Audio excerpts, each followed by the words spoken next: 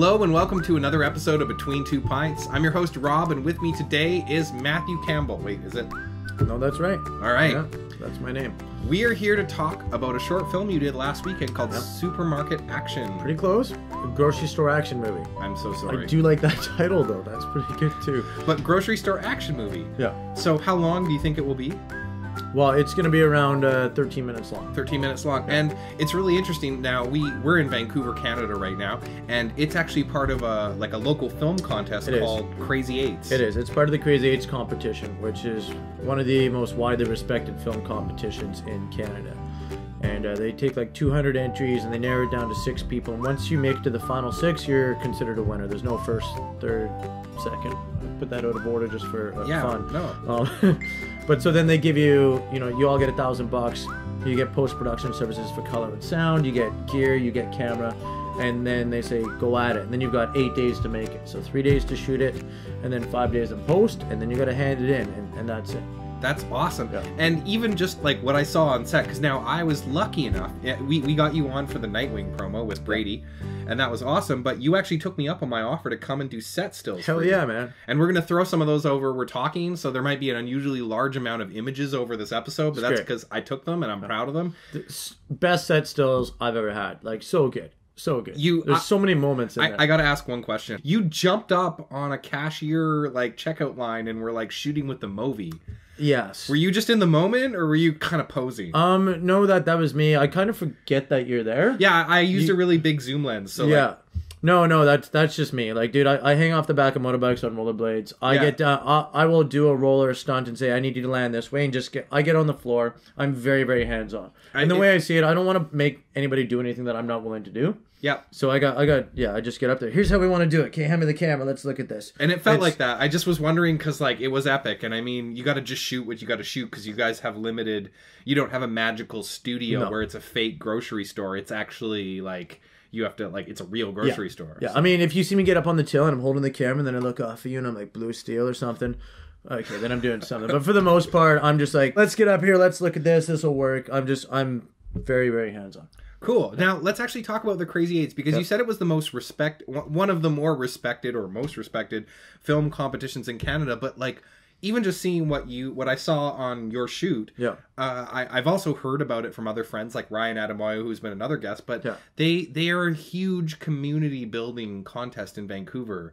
And we're kind of a destination filming city. I'm not saying we don't have an indie film scene, but it's very insular. There's lots of small groups making amazing things, and there's larger groups too, but I feel like Crazy Eights brings a lot of things together. It does. It really does. And it gives a lot of opportunity to newer, inexperienced filmmakers as well. A lot of these people are, maybe haven't done a big short before, or they're fresh out of film school.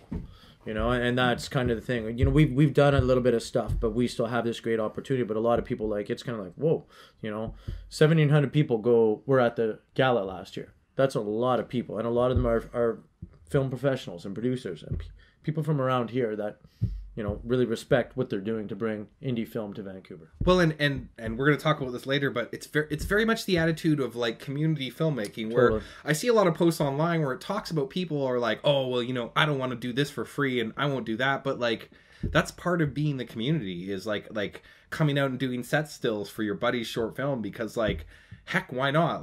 Wow, fuck, you're on the cash register with the Movi pointing down. I know the Movi's sick, man. Yeah. And I've seen some of the footage. You've shown me some of the footage. Yeah. This short film is gonna be sick. We're super stoked, super proud of it. And that actually leads into my next question. What did you enjoy the most? What was the most fun for you? We'll talk about the most fun for me was watching Peter and Chris work from the Peter and Chris show. So it's Peter Carlone and Chris Wilson. They're award-winning Canadian comedians. They've written for Just for Laughs. They do sketch comedy all across Canada.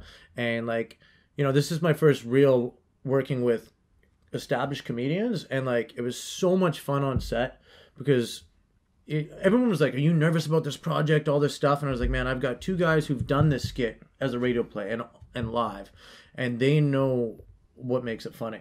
And I'm like, I just got to shoot them. But again, they were super collaborative, and I'd kind of suggest things, we'd change things up and add gags. But like to sit there on set and be like, "Hey, and action," and then Peter's like slipping all over the aisle and just like full on giving it 150%, and the crew's all standing there trying not to laugh. Like it was amazing watching such talented comedians bring so much to the table and do it over and over again. Every take was a little different, and I loved it. So we've got badass stunts that people are super stoked to watch and be a part of. And then you've got comedians that are just cracking the coup up the entire day because their performances are so on point. I loved working with them. And I think we've definitely got more projects lined up that we want to shoot because there was such a good collaborative effort between the three of us that we never stepped on each other's toes, and we just helped make the product that much better. And I saw that. Even just getting to be on set, I was really regretful that even just for me, I didn't get to come to the second 2 days of your shoot because like there was this really positive vibe which you get on certain sets where like yeah, you know, we're around Crafty, we're like having our little snacks, and it's like somebody's like, oh, you know, I gotta go check, like they might be onto my scene, and it's just this anticipation that you have this momentum that things are getting done. We talked about what you enjoyed the most. Now, like the Crazy Eights, I think they're awesome. They're local. They're Vancouver. They do a lot. They bring a lot to the community. But like, what did you bring? What are you most proud of? In terms of this project, what I brought to the table, I felt was like we wanted to pay homage to, you know, a bunch of different action stereotypes. And I think we did that with our shots. And I mean, Byron Cotman as our DOP, like just nailed so many difficult shots that I was really impressed we nailed them that fast. And, you know, we kind of went through like a little bit of the Michael Bay into the Fast and Furious into the 24 style. And those were the homages you mentioned. Those were the homages. But like just stylistically, you know, super proud that we managed to combine action and comedy. And I've shot little comedy skits, but with such talent like this, and to still be like, hey, this might be funny in the middle of this action scene, and they're like, oh yeah.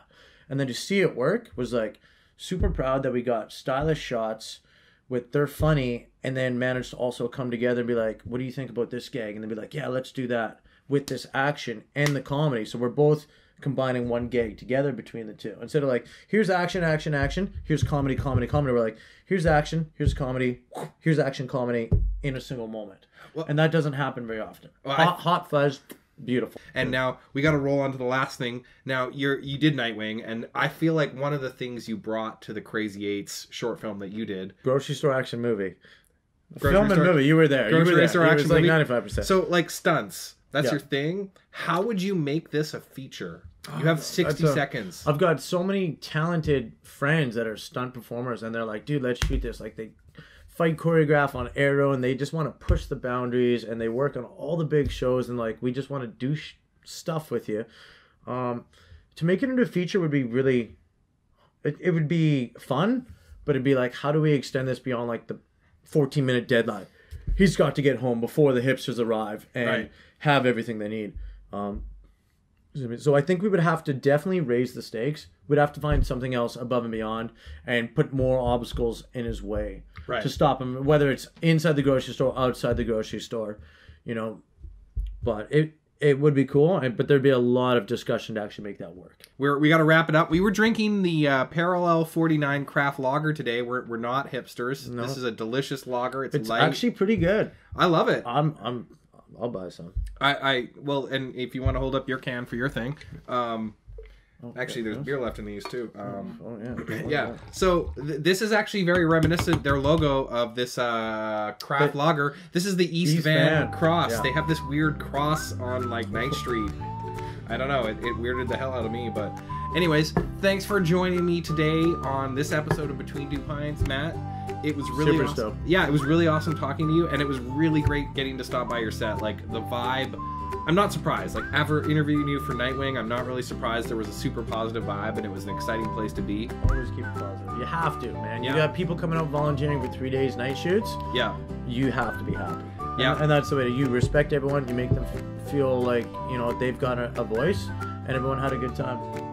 So. Yeah, thanks for watching, and probably will this be available online? Will we be able to put a link below? I'm not sure how it works with Crazy Eights. I think they probably hold on to it for a year for festival, CBC, and selling it, and hopefully making some money off it, which I've never done before. So that could be awesome. But hey, I will keep this updated, and in the comments below there will be links to the website or somewhere where you can bug the Crazy Eights and tell them, hey, I want to see this. we'll get this down there. And if not, in a year, hopefully it will be online. Totally. And we're on Facebook at the Grocery Store Action Movie. You can find our page, find our group, hit me up, add me, Matthew Campbell. I want people to like it. And you should check it out. And I know like you and Stacey I've done some Twitches, like gaming. Yeah, we've You're done a big some gamer. online gaming.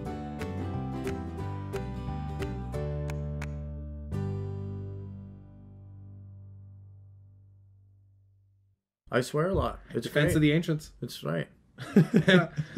And drink along with us. Leave some random comments about games you like, whatever. Talk about the Crazy Eights. Talk about short films. That's right. We're done. Awesome. Change the battery pack. We're definitely done. All right.